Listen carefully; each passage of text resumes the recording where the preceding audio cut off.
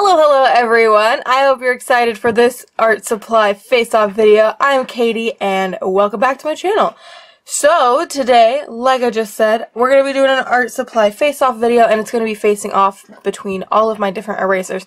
Now, just a disclaimer, this does not include things like the end of pencil erasers. This is just the solid erasers that I have. So I know this was pretty highly requested among all of you, and there are tons of other erasers out there, but I thought that it would be best to just show off the ones I own currently and then maybe add more to it later. Funny story, this video is actually going to be a Colorase versus Color Eno pencil face-off. But apparently my color erase pencils just walked off. I have no idea where they went. And I had a 24-pack, so where does that go? I don't know. Anyway, so I will be doing that for the next art supply face-off video, I think. So if you are excited for that video, thumbs up the video. Also, if you're new here, don't forget to subscribe down below and ring the bell if you want to keep notified on when I upload new videos. Now, let us get into testing this. Now, I am not going to be doing a full illustration because, honestly, I mean, yeah, I could do like a eraser challenge or something strange like that, and hey, that might be something fun to do in the future. But for now, we're going to be testing how these erase on some papers with different hardnesses of pencils. So I hope you're excited for that. It's not going to be exciting of a video, but yeah, it'll be informative if anything else. Alright, so for this, I am going to be using five, I can't count, different pencils. So I have a 6B, which is very, very dark. I've got a 2B, which isn't as dark as the 6B, but it is quite dark still. I've got an HB, which is kind of like middle of the road, your average pencil kind of thing.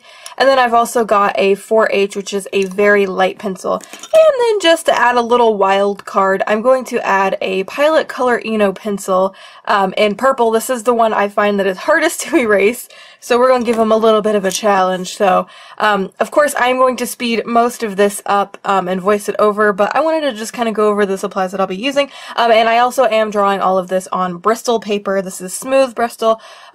Your results may vary with different papers, but I thought it wouldn't be smart to do it on like watercolor paper because watercolor paper, in my opinion, is harder to erase than some other papers, and printer paper is a little too thin for my taste. So this is what I pretty much use a lot of when I'm not using watercolor paper. So I thought it would be best, for me anyway, to test this out. So anyway, sorry for that long explanation. Let's get into the pencil scribbles and the erasing. Alright, time for the erasing. First up, we're going to start with the Coom eraser that I got from an Art Snacks box. Now this eraser is great for getting details, but it's very crumbly, and it does leave behind pink smears, which I find to be very infuriating. And as the pencil gets darker on the paper, this one doesn't have as much erasing potency as some of the other ones on the list. However, I am rather shocked that it did as well as it did. Again, I wasn't expecting much from this. This certainly isn't my favorite eraser, especially for when it comes to erasing dark marks. But it's not bad. However, I'm giving this one a rating of a D because this one didn't do very well, especially among the others. Next up, we're going to be talking about the Factus Black 18 eraser, and this is one of my go-to erasers. I really do enjoy it. However, it didn't do as well as I thought it was going to do. So it does really well on the lighter pencils, but as you go down, it tends to pick up the pencil and smudge it as you're erasing. It only does it on the sides, and it's very strange. You'll see it in the video, but it's very strange.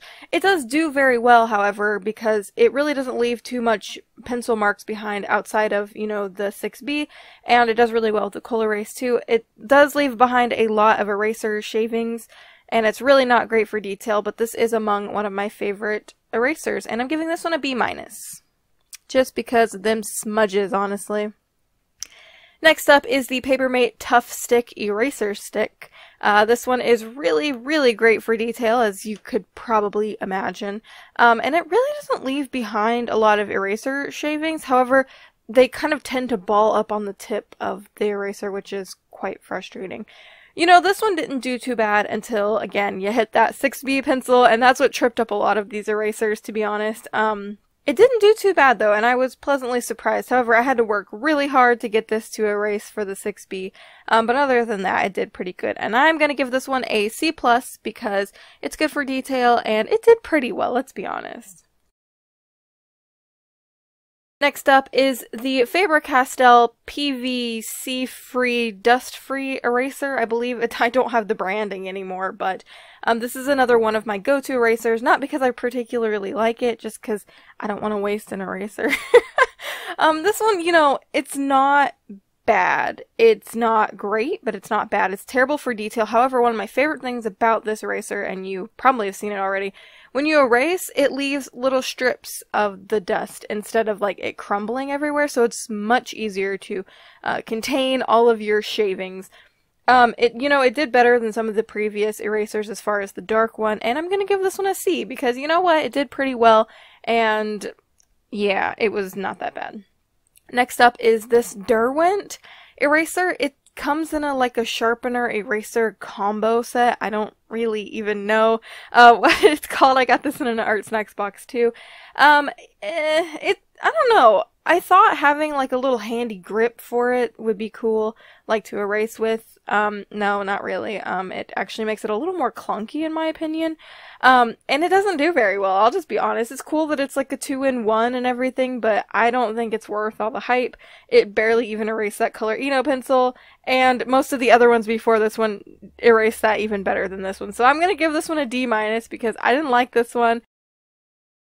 Next up is the Sakata Sumo Grip, a retractable eraser, and this one's kind of like a dark horse because you didn't know you wanted it until you got it.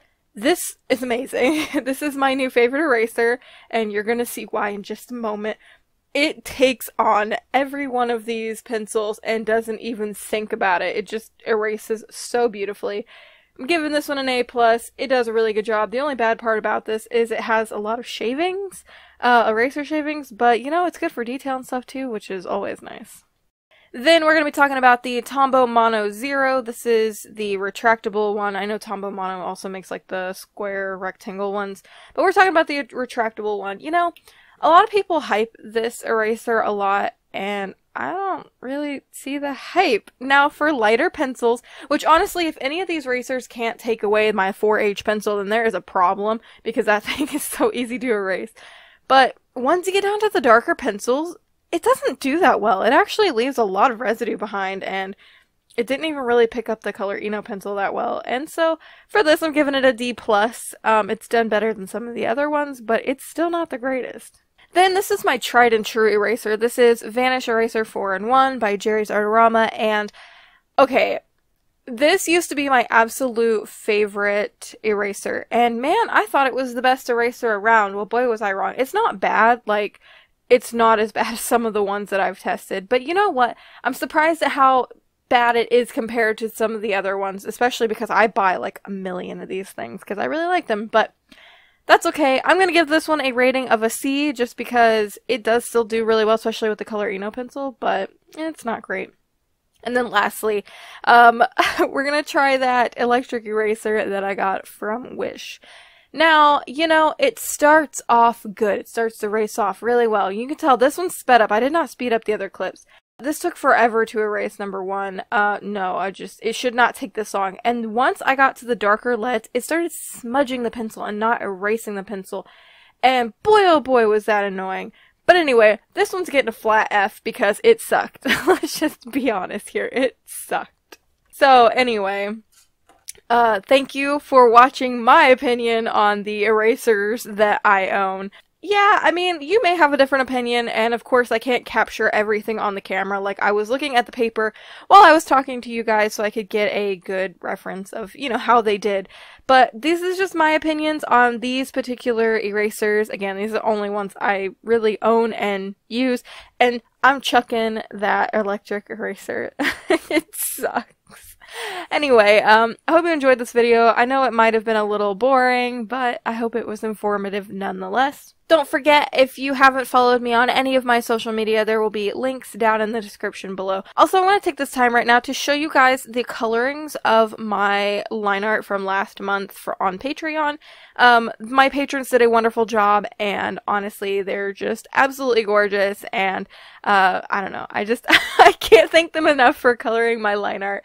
So anyway, there is a new line art this month, August, so if you go head on over to my Patreon for $1 a month, you get access to the coloring contest, and if you color it and you share it with me on the community tab, then you get entered into a chance to win free stuff from my art store, and what's not to love about that. So anyway, if you are interested in checking that out, there will be a link on the screen. Okay, I have talked long enough. Thank you so much for watching. I love you all so incredibly much. And yeah, until next time, my adorable squidlings, toodaloo!